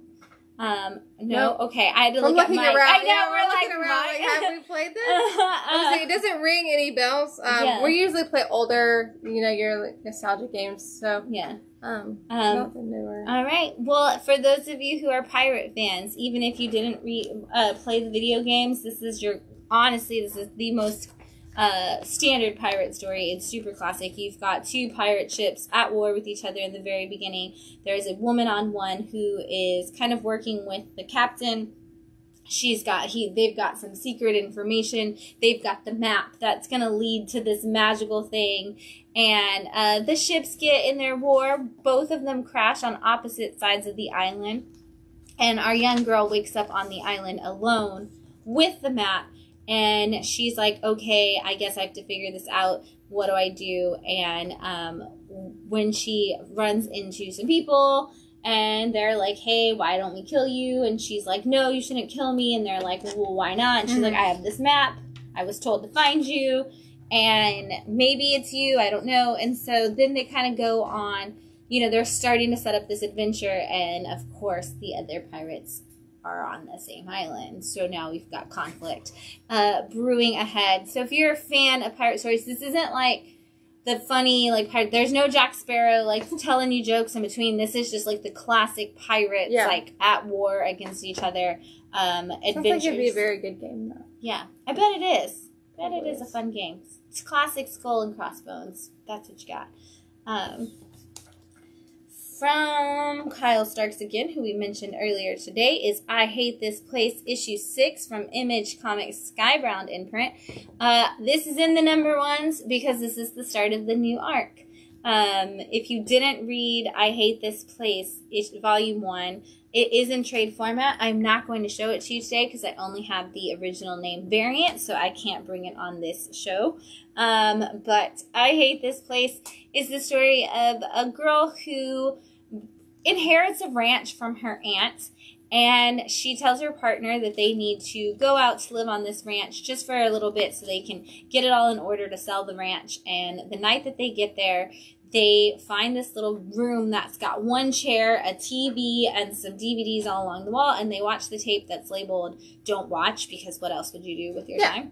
I mean, why not? And it's the story of what's going on this ranch, and they find out that the ranch is not just haunted, it's overrun. There are, like, giant spiders, there's aliens, there's ghosts, there's anything and everything that, like killer monsters, whatever crazy thing that you would see in a horror or sci-fi movie, it exists on this ranch. And the secret catch is that once you take over living on the ranch, you cannot leave until you die. And so now they're stuck here, and they're trying to figure out how to get out of it. And we thought that all of these monsters and all of these creatures were the bad thing. And then volume 2 starts, and what do I always say is monsters, ghosts, and creatures are always bad, but nothing's worse than humans. And in this volume 1, we find one of the female leads. Her father shows up to the ranch to bring her home, and the hate that he spews and the attacks that he does just reminds us that sometimes the monster is the man. And this issue, it's gonna be great. Kyle Starks is killing it with all of these books like this, but if you didn't read volume 1, read it, get into the crazy, and then read volume 2 and see how that's going to open up really fast. I'm going to take a drink. All right. Our last new number 1 is also a one-shot. It's All Night and Every Day from Aftershock Comics. I also need to read because we were looking forward to this and I fell asleep. Right, you got your 1 hour of sleep and it was... I did. I got a whole solid hour and I have to work really... I gotta get up 4 a.m. So I know. We're trying. We're powering through. Yeah. The wine will help me sleep. That's where I'm going with now. We gotta go with that. This one shot is actually, it's a really great story. This is another one that kind of bordered on that, whether or not it should be a pick of the week. But I honestly didn't do it so Jamie doesn't have to look at the whole story and get spoiled because I know she wants to read it.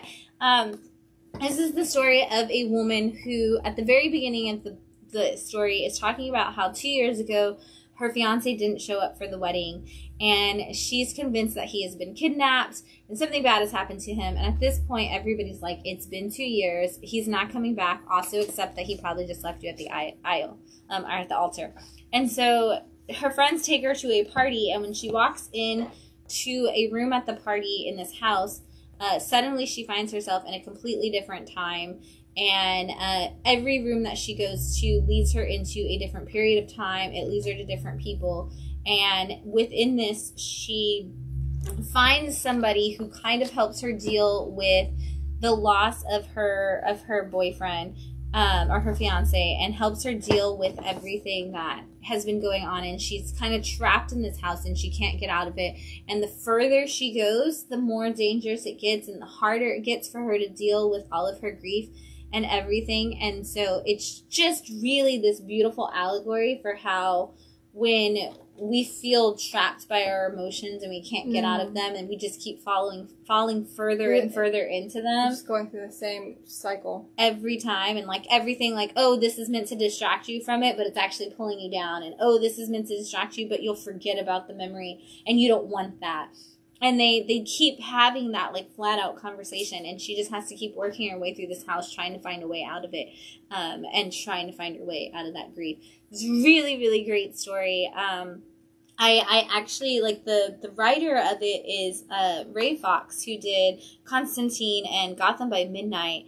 And so I wasn't really sure, like, if this was going to be one of those where I was like, oh, you're going to tell this great. Like, I've never read, like, a one-shot from this person, and I feel like that's, like, the hardest thing to do is tell me one story in, like, a single issue, and this was such a good one. If you didn't pick it up, it's one, I know, we talk about this on the show all the time, you see the prestige format, and you freak out because there's nothing to store it in, there's nowhere to put it, you don't want to buy it, but you know what? Buy it and put it on your coffee table and make it a coffee table book. That's what we do. You can't figure out a place to put it, we just put it on the coffee table. To put it on the coffee table. And know that prestige format books aren't going away. And it's like Matt always says, it's like reading a book in IMAX.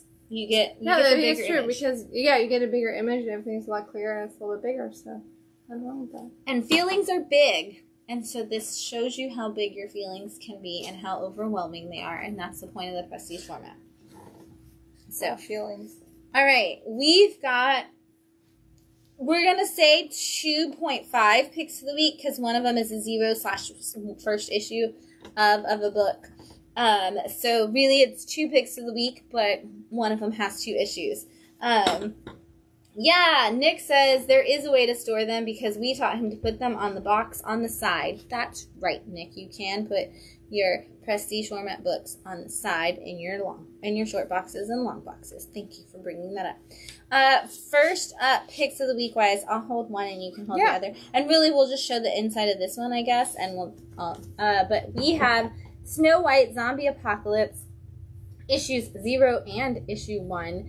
From Scout Comics. Technically issue 1 came out this week, and the 0 issue I just ordered more of so that people knew that there was a 0 issue. But I know you were really excited about this, so yeah, I was. So I just happened to pick. This was in the top of the stack that I started reading, and she had said that there's a 0, and there's a 0, 1, and then a number 1, and so I was like, okay, cool. Didn't really think much about it, so I just happened to start on 0. That was the first book that I read. And like I said, I am new to just comic books. I'm more like a TV fan, so I always am expecting like a beginning, middle, and an end. So when I started reading this one, I was like, I got all the way to the end. I said, what? And I got a little upset because I was like, this is the end? And I was like, I want to know what happens, I wanted to know what we were dealing with and what was going to happen, and then it just ended. It just ended. And then I looked over, I said, oh, I have a number 1. I'm going to find out what happens. And then it is nothing, does not start where this one ended. It is like a completely different time, a completely different whole thing. And I was like, well, I don't know if, number 2 is going to come back and go, correspond with the number 0, or if 2 is going to go with number 1. Very good, though. I was telling her I was reading these out loud, too, again, stay awake. It helps me focus a little bit more. Sometimes I can remember things better when I read them out loud. So I caught myself reading them out loud in the different voices per the characters, because the characters were so great that I couldn't help myself. I really enjoyed all the characters in both of these, so this one's not too far. And the 0 issue has a subtitle, so the Snow White Zombie Apocalypse, Reign of the Blood-Covered King. And the... Totally didn't read that. The 0... Didn't read the bottom part. I know, I actually didn't notice there was a subtitle the first time I read it either. The 0 issue focuses on the king and the story of Jack and the Beanstalk. And so the 0 issue starts with Jack, the Giant Slayer, coming and asking for a reward for slaying the giant from the king. And the king is just like, no, I'm not going to. You know what? Your reward is that you can go out and slay the rest of the giants. And also, you owe this man money for his property. They didn't believe that he had actually did it. They didn't believe it. And they were like, and even if he did, who cares? Well, now we won't encourage other people to slay giants for money. And so you think it's just going to be like a fantasy, like fairy tale, humorous, again, like a Shrek kind of story where we're making fun of all the fairy tale characters. And then this king goes out on this mission and he gets saved by a Merlin and a Merlin type magician. And yeah, there's some zombies and then some faces get eaten. And then out of nowhere, Jack shows up again and just goes on his merry way. And then we open up with issue 1 and we are following a princess type character who is kind of slaying her way through the zombie world, and we come across a prince, and I really thought that was going to be Snow White, and she was like she was like the huntsman kind of thing with that, and then that's not the case at all. So this book takes lots of twists and turns as you read. It does not go the way that you think it's going to go. No. So I'm very excited to see what happens, because I'm really invested in it now and I want to know what happens on both of them. Plus, like I said, I really enjoyed the characters, especially in number 0. The characters were just great. The little magician guy, loved him. He was just so sweet. His partner and how they're like, oh, that's not my wife, and they're like, yeah, of course not, because she's too hot for you. And he was like, no, we just don't believe in them. We don't believe in marriage. And she's we're like, dwelling mates. Yeah. The humor in this is fantastic. This is written by Britton Lingle. And I'm so excited to see not only where this goes, but something else from Britain at this point, because I love the humor that they're bringing to this story for sure. And also, I want to know what other characters are going to show up, because we've now had Jack, and we've had like our little warlock, and we've had a couple of like princessy characters, and you know, there's also like the Snow White of it all. And Rapunzel was in there too. Rapunzel. So, you know, there's a lot going on with all these characters, and I'm here for it. If you read Briar and you liked the darker side of a fairy tale, but you were like, that's a little too intense for me, this is your modern comedy version. This is your Zombieland in the fairy tale world, compared to like the seriousness that was Briar. Both great books. There's a place for both of them in this world. But if you are looking to laugh, and you're like a Disney fan, and you're a zombie fan, this is your trifecta of everything you're looking for. Yeah. Or if you just are getting into comics and getting into different titles, it's a really good one for you as well. So I really enjoyed it, and I usually am very into just like superheroes and stuff like that. So it was very interesting for me. I kept me entertained the entire time, which is hard. Guess we're adding that to Jamie's full list. Oh, you know what? Actually, yes. Can we just put that in there? Because I won't remember. That's true. I will add it to your list. And then our other pick of the week, duh. You don't need me to say it out loud if you're watching the show. You don't need to say it out loud if you were at Comics Pro last week. You definitely don't need to say it out loud if you work at Oni Press. But here it is. Pink Lemonade, issue 6 from Oni Press. The 6 issues of my happiness in this book. This was one of my top 22 books of 2022. It was in my top 5. I said I wasn't ranking them in actual order, but let's be honest, I was. And Pink Lemonade, it is one of the most positive books. If you know me, I love books that inspire hope in people. I think that's just exactly what we should do with comic books. I think that's part of the point. And this one manages to do it in every single page. It is the story of a woman who wakes up on like a park bench and is like, I don't know if I'm even from this planet. I don't know if this is like, I don't know who I am. I just think that I look like Pink Lemonade and I'm going to call myself that. And she wears this motorcycle outfit and drives around on her little Vespa. And in the very beginning, she meets these people who are fans of a character called OJ Bot, who's one of those childhood beloved superhero like kind of characters. And that kind of inspires who she wants to be and how she wants to help people over the next 6 issues. And along the way, her identity gets stolen for a film, and she kind of helps like an Arnold Schwarzenegger style character get out of making action films and in touch with himself. And at this point, the sleazy Hollywood director who stole her identity as making a movie is trying to bring that movie to fruition. It's having its big premiere night, and Pink Lemonade is throwing a counterparty to it to expose him for all of the lies and all of the things that he's done. And seriously, everything that you would check off at the end of a feel-good movie to happen, like bad guy gets his, like this happens, like this person learns their lesson. Like you can go through and check it all off and just be so happy with it. But also you get this incredible Nick Canetti art and writing. Yes. Oh my gosh, Nick. Follow Nick on Instagram too. Like if it's like Fudgy Nick 1, I think there's one at the end. But seriously, follow Nick. The art is amazing. We're gonna see more of Nick coming from a new Oni Press book very, very soon. But this art.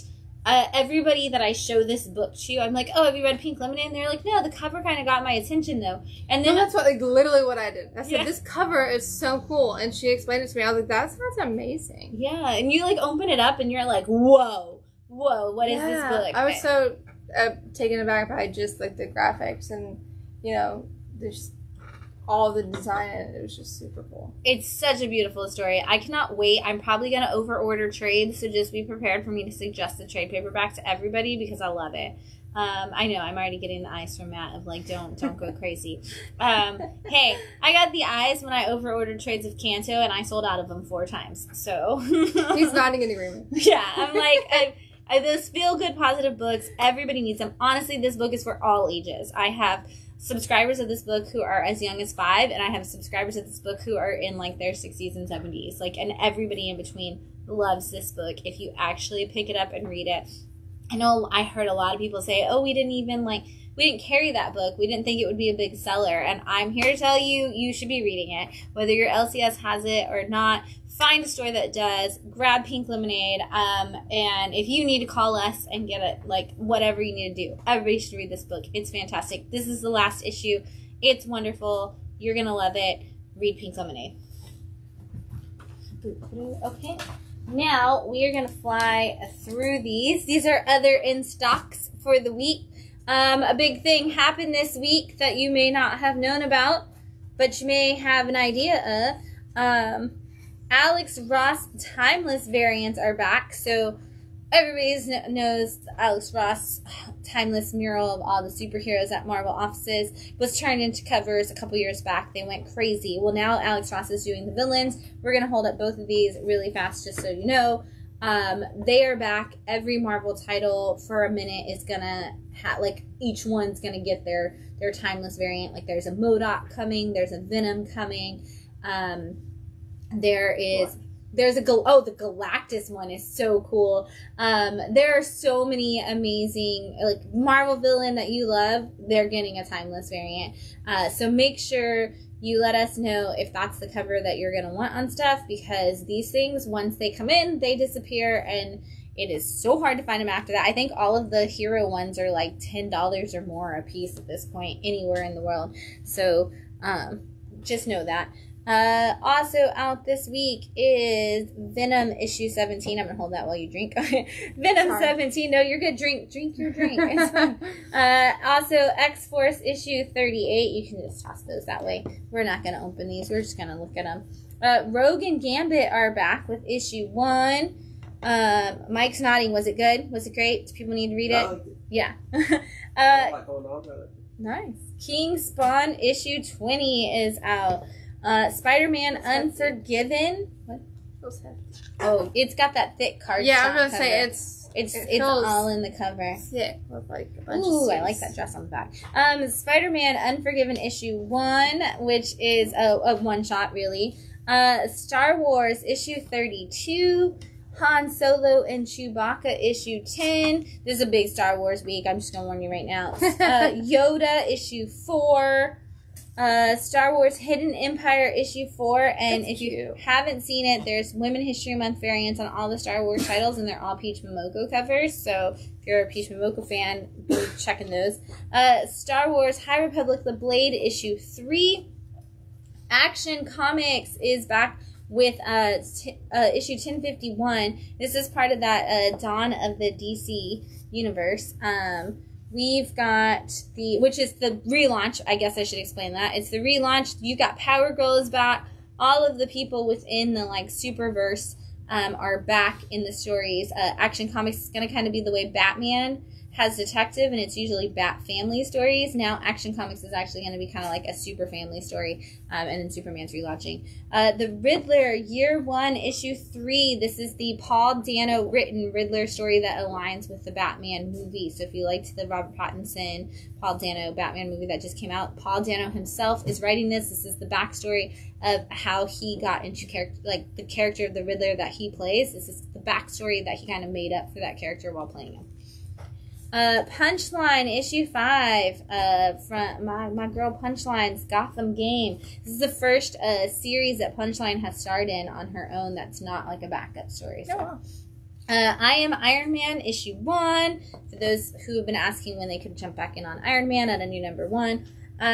Hallows Eve issue 1. If you're a Spider-Man fan, you've met Hallows Eve in Spider-Man. And you saw that she has the coolest outfit. I'm so stoked by her outfit. It's so awesome. I cannot wait to somehow make it someday. But also, she is now on her own title, so make sure you are grabbing that. That is awesome. It's so cool. She's like the hobgoblin. I have the thing for anything that has like gloves. Like my Venom and my Silk both are covered in your fingers, so you can't do anything else. You can't look. You just look cool, which it looks amazing. It looks great. It looks super cool. I'm not gonna be able to eat, which is fine. You know, whatever. You can't flip through comics. You can't open your phone. You know, none of that. So I tried that. I'm like using all the fingers. You know, my friend Nigel uses his nose when he's Spider-Man, and that's how he opens his phone. I didn't even think about that earlier. Yeah, I've struggled for a solid 10 minutes. Yeah, nose. I can also teach you how to make your costume work. Yeah, and I can't like unzip yourself. Yeah, it's a struggle. And then flexible, it's a struggle. DC Comics Harley Quinn issue 27 is out. Don't forget Jenny Frison is doing Harley Quinn covers now, so make sure you're getting them. Ghost Rider issue 12. Human Target issue 12, which means this is the wrap-up of Tom King and Greg Smallwood's amazing story, Human Target, and a lot of people wait until the end for a Tom King book, so here it is. We have wrapped up. Cosmic Ghost Rider has returned. New series, new number 1, written by the amazing Stephanie Phillips. This is a big brand new adventure for Cosmic Ghost Rider. It is not a one-shot. This is actually going to keep going for a minute, so get in on it. Captain America, Sentinel of Liberty, issue 10. DC Universe, Lazarus Planet, Assault on Krypton. This is a second print. I brought it because people are always asking me about second prints. We do get them. I wanted you to see that. Batman, The Audio Adventures, issue 5. This is based on the old radio plays. Batman vs. Robin, issue 5. I love this next cover. Detective Comics 1069. This is a J.H. Williams III cover, and you can tell when you see that gloriousness. Oh my god, I love it. Buffy the Last Vampire Slayer. This is a special, so this is a one-shot. Unbreakable Red Sonja, issue 4. The Walking Dead Deluxe, issue 58. This is the in-color reprints of Walking Dead. If you didn't know, this is the 20-year anniversary of Walking Dead this year. And Invincible. It's crazy. It's also the 60th anniversary of both X-Men and the Avengers. Right. I know. It's crazy, crazy. Sandman Universe, Dead Boy Detectives, issue 3, I think. Sergeant Rock versus Army of the Dead, issue 6 of 6. This is actually written by Bruce Campbell. I just remember that I have a subscriber that just told me like 2 days ago that they love everything Evil Dead, so they need to get this series because Bruce Campbell is actually writing that himself. Barbarella is back, and this is issue 1. I know that Derek chews. It's super cute. Wildcats, issue 4. Matthew Rosenberg bringing back the classic Wildcats. Murder World Game Over. So the series of one-shots from Marvel that were all interconnected with the Murder World is finally wrapping up. Also cool cover. I know. I like that classic 8-bit really great in the game room. Just saying. That'd be great. If you didn't get that. Stargirl, The Lost Children, issue 4 of 6. I love that she's reading Flash comics in it. Tim Drake Robin, issue 6, and I love this cover. Look at how cute he is with his boyfriend. I love the cover, like the colors and stuff. So cute. Blue Beetle Graduation Day, issue 4. If you don't know, this is great for those of you who are excited for the Blue Beetle movie, but what's also cool is that there is a Spanish version of that comic. Every issue has a complete Spanish version. So if you want it in Spanish, just ask your LCS to order you the Spanish version of it. And we do have them here as well.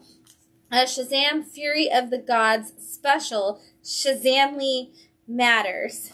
This is your movie tie-in issue. Okay. They always do a movie special. This is your oversized movie special for the new Shazam movie coming out soon. Which I didn't know was the thing. I was reading like all these comics have the preview for the Shazam in the back, and I was like, I love Shazam. How do I not know that? Yeah, because I love the guy who plays Shazam. There's another movie coming out in like 2 weeks. 2 weeks. It's 17. Yeah. Only because I've seen it on like 7.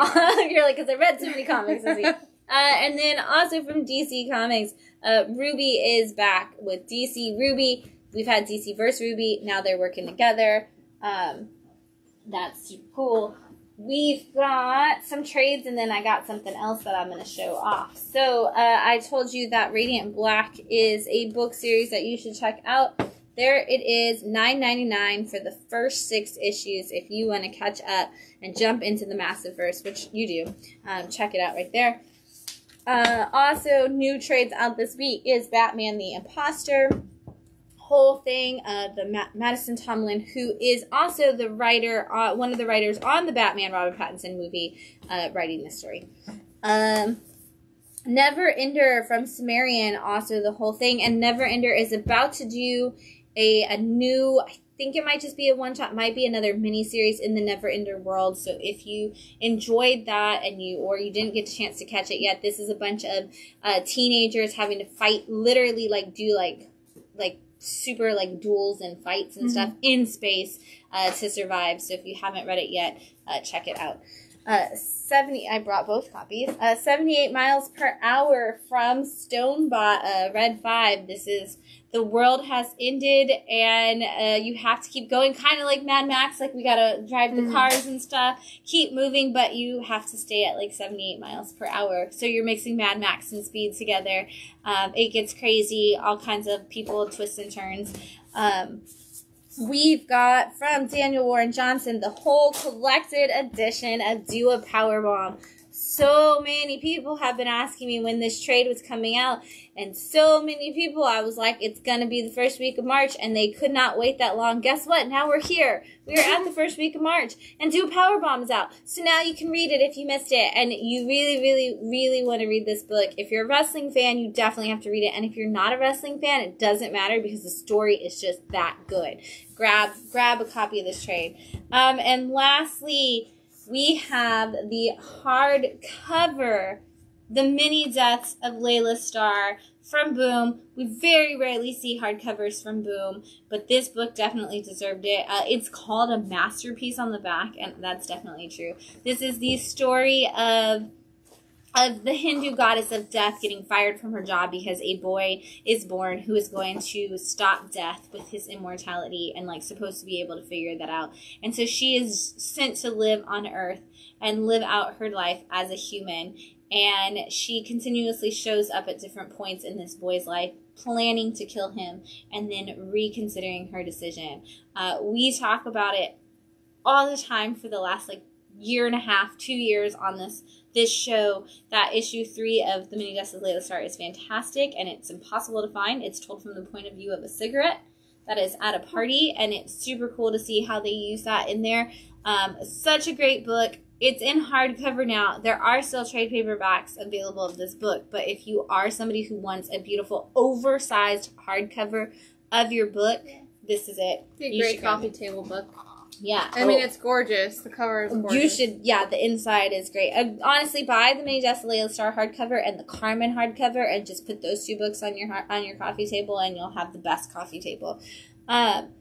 Lastly, before we wrap up, so this Wednesday, which is New Comic Book Day, obviously, and a great day, which we're going to talk about what new comics are coming out after this, is also another important day because it's March 8th, and that is International Women's Day. Mm-hmm. And March is Women's History Month. So, first of all, I wanted to bring Voices That Count, which is 9 intimate and dynamic stories about women. There's incredible artists, there's incredible writers working on this, and it's just different stories in an anthology format that dissect what it means to be a woman in today's world, and with all of the masculinity and all of the ways that the society is ran. How does it work? And I love that we have these women in the comic book industry doing that, because this is an industry that has always been seen as male dominated, even if it wasn't necessarily the case. When we do our Girl Scout workshops, one of the things we talk about with them is the history of female creators in comic books. We do the history of comics through the eyes of female creators. And we talk about how comics in America, we're not going into manga in Japan because that's been centuries. We're not going to talk about that. But comics in America started in 1895 with the comic strip. By 1896, one of the most syndicated comic strips in America was written by a woman. And it is the woman who... we saw the rise of the Kewpie dolls, which a lot of people have actually had Kewpie dolls. They were based off of these characters, the Kewpie characters that were used in this comic strip. The Campbell's, the kids on the Campbell's cans and the Campbell's commercials that were used to be illustrated, they actually also came from a comic strip written in the early 1900s by a woman and drawn by a woman. In the very early days of comics, from those very beginnings, we saw mostly... we saw so many women who not only were putting out their comic strips in newspapers like everybody else, but they were actually going to women's magazines. And so women's magazines actually ran comic strips as early as 1905. Wow. And so that was one of the few things that few magazines that actually had them outside of newspapers were women's magazines. And up until the Comics Code Authority, readership on comic books was half women. So everybody who hears that, comics are 50% female readership now, and says, oh, yeah, right, that's never happened, or, oh, that's new. Just so you know, since 1895, that was actually the case. Mm-hmm. Women were making comics, women were reading the comics. In the 1940s, when World War II was going on, this was another industry where women took pretty much all of the jobs and came in, and while there were so many women who were already working in comics, they started filling the jobs with other women. And so in 1940s, during World War II, comics were actually predominantly female done. Mm-hmm. And the Comics Code Authority came in and kind of crushed that concept. The men came back from war and we're like, well, we have to give these men jobs. So even if you already had this job before the men went to war, we're going to push you out in every other field. Yeah. And then, the Comics Code Authority kind of pushed out the idea of female characters who had power. And that was another one of the things that went away with the Comics Code Authority. And so we started seeing a lot of female characters who were just kind of flirty and not, were kind of just there in the background. Typical. Or fridging started very much so in that time period, where women were just kind of used to move a male story together, usually forward, usually through their death. And then the 70s brought back a lot of female in comics, a lot of female creators came in the 80s to do all of those dark stories. And then, of course, the 90s kind of pushed them out again because they started over-sexualizing women in comics and refused to kind of give them any of that agency. And now we're back to seeing female and non-binary creators really pushing into that, not only indie market, but the mainstream market. We're starting to see more of an equalness in representation starting to happen. But it's always something that we're continuing to to work on and push forward. And so we want to talk about that a lot in the month of March. Voices That Count is a great way to see that from comic creators talking about their experiences. But I think another great thing is to talk to female fans about some of their favorite characters and some of their favorite stories. So, because I knew you were here, I brought some of your favorite characters that we love. Absolutely. And so Jamie mentioned earlier that Silk is one of her favorite characters, and Silk was on the cover of the newest Spider-Man issue. But like you said, Silk has another new title coming up. She does. And I think not what is March? It's not April, but I think May. It's May. It's like 2 months out from now. So May is going to be, because I was looking at the upcoming book. So I believe in May she's going to be coming out with a new series. So I'm very excited. And which is, I'm very excited about. Yes, I'm excited to see Silk. If you haven't gotten to know her yet, she was bitten by the same spider that Peter Parker was bitten by in the regular universe, and then kind of raised in a bomb shelter, and left to her own devices, and is kind of a lot better at using the spider powers than Peter is. Like most people with let's be honest, like most people with the spider powers, she's better at using it than Peter. Check her out. There's a lot of really great stories from her, like with her origin and everything like that, but we've seen some really great miniseries come out recently, and we are going to get a new one starting in May. Speaking of new miniseries and spider characters starting, Spider-Gwen has shadow clones that just started this week.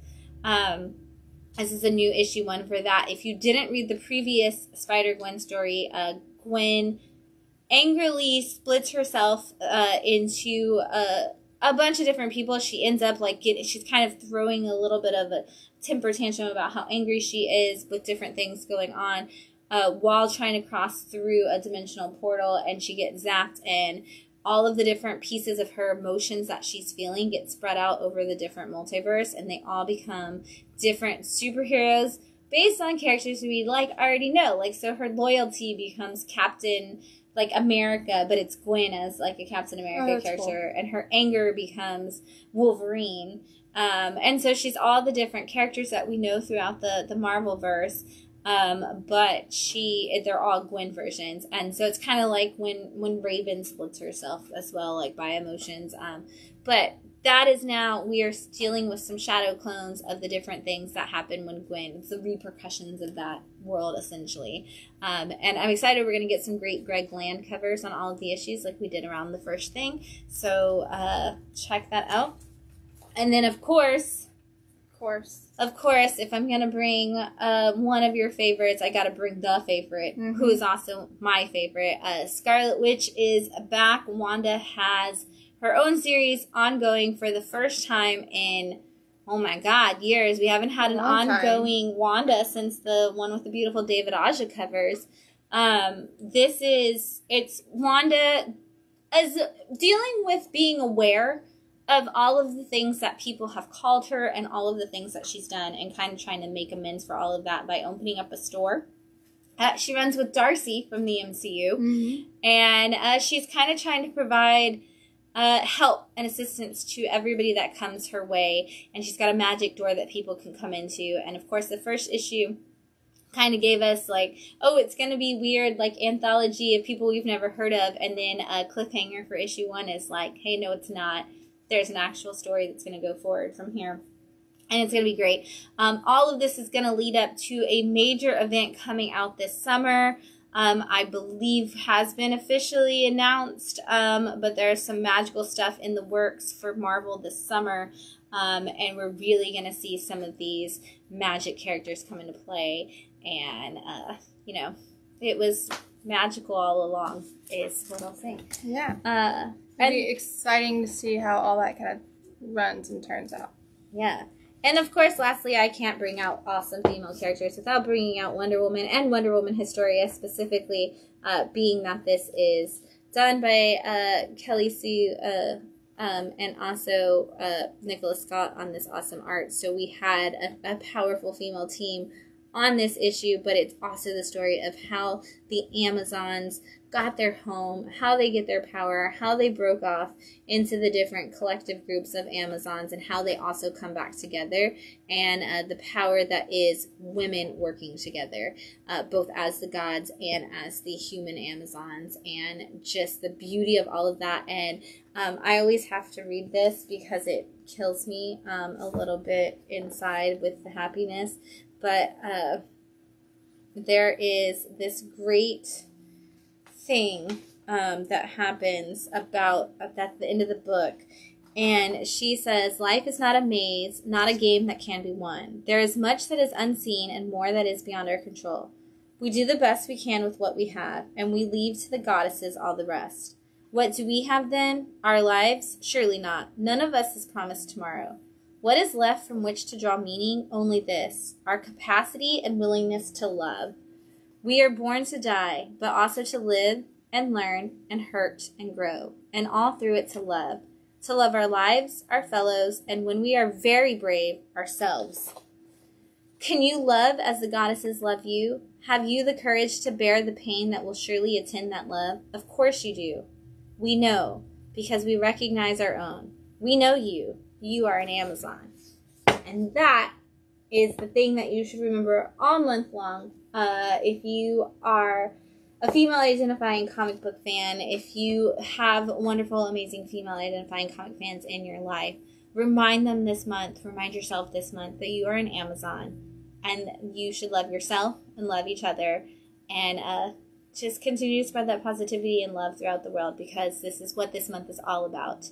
And couldn't have said it better than Kelly Sue at all, because that was fantastic. Yeah, oh, absolutely. And just the whole graphics in that are just stunning. Seriously, one of the most beautiful books. I would not be surprised if it wins another Eisner this year. And speaking of, just so you know, because I didn't mention it in the first place, if you didn't know, that the Eisner nominations are open for your favorite comic book store. You've already voted, so go vote. Thank you. Yes, you can find links to vote for the Eisner nominations for your favorite comic book store all over the internet. If it's us, great. If it's not, I don't care. Whoever your favorite comic book store is, please tell the Eisners that you love them. If you don't know, the Eisners are the Oscars of comic books. They are. The Eisners are the Oscars of comic books, if you didn't hear what Matt just said. They are. It's our grand award every year. It's the fantastic. best thing that I could get. Every year they say this is a comic book store that celebrates the spirit of what comics are all about. That's what it is. It's not just the store that has the most comics. It's not the store that has the best exclusives. It's the store that celebrates the spirit of comics, that gives back, that gives you a safe space to go to, that gives you the happy, warm feeling of comic books, that does have all of the cool things that you're looking for, that is just the comic book store that you call home. And you, the fans, get to nominate, like you, the customers, you, the people who are in the industry, like even like creators can say, like, I love going to this comic book store. Like, it doesn't have to just be a customer. It can be a creator. And it's such a beautiful way to get that spirit going. And that's why I say, like, if it's Bad City, great. Put Bad City down. But if you've been to a store that you feel like impacted your life ever, if it's a store that you thought, I'm going to leave a Google review for how great this store was, or you took all of your friends there to show them, just drop a nomination for them, because it means so much to that store to hear that they are making that difference, because comic book stores try so hard to be those community centers, and to put that all together, and just hearing from people saying, hey, we saw that you saw us, means so much to a comic book store. So whoever you nominate, again, I don't care if it's Bad City. I'd love it if it was. But whatever store impacted you and made you fall in love with comics, let them know by nominating them for that award. And you can go to, if you don't know where to find it, you can go to the San Diego Comic-Con webpage, and you can find the Eisner nomination link through there, or you can just type in Eisner nominations for Spirit of Retailer Award, and you can throw that out. Yeah. And like you said, it's not always just for like the biggest comic store or the fanciest one that you went into, but it is really important on, what they do for the community, how they're involved. I mean, you guys do so many events. Thank you. And I'm able to come in here when I'm, on duty, just to, like, check up with them, and they've always been very welcoming for me to come in here. Some people are not too much, so it means a lot to us, and I even have people at work that, like, oh, yeah, Bad City, like, I drove by there all the time, like, do they have this kind of comic? Do they have this kind of comic? And do they have this? And so it's just nice that, like, we're, you know, everybody is welcome here and to come in here, and then, you know, it's all shared in the community. So it's all about not just having the fanciest or biggest comic store, but how your comic store affects your community and what impacts they're able to make. You know, that's really what they want to see. And thank you for, you voted, so you actually really know because you filled out the paperwork. There are a lot of comics coming out this next week that you're going to want to check out for sure. Speaking of Scarlet Witch, she is back with issue 3. I'm going to scroll down to my indies. Ooh, Monkey Prince is ending with issue 12. Rogue Sun, issue 11, part of your massive verse out this week. Bloodline, Daughter of Blade number 2. Predator is back again with a new number 1. Clear number 1, TMNT, the Armageddon game, the Alliance number 5, Know Your Station number 4, Blood Tree number 2, True Graves number 5, Stoneheart number 1, Children of the Black Sun issue 3, I cannot wait to see where that is going, West of Sundown issue 9, coming back to you, Black Tape number 2 from AWA, Almighty number 2, Traveling to Mars number 4, very excited, Gospel number 5, where are we at? Tales from Nottingham number 2, Assassins Apprentice number 4, Space Job number 2, get ready to laugh, Coachella number 3, Little Red Ronin number 1's Ronin edition, so it's just a reprint of that number 1 of Little Red Ronin, Godzilla Rivals Mothra versus Titanosaurus, those are some cool books. Betty and Veronica, Friends Forever, Rock and Roll. The Life and Death of the Brave Captain Suave, number 5, and I have a feeling that's the end, and I will cry.